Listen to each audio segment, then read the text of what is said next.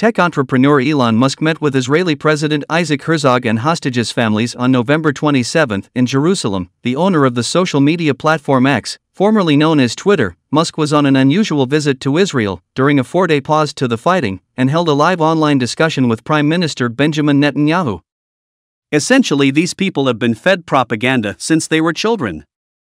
And it's remarkable what humans are capable of if they're fed falsehoods from when they are children. They will think that the murder of innocent people is a good thing.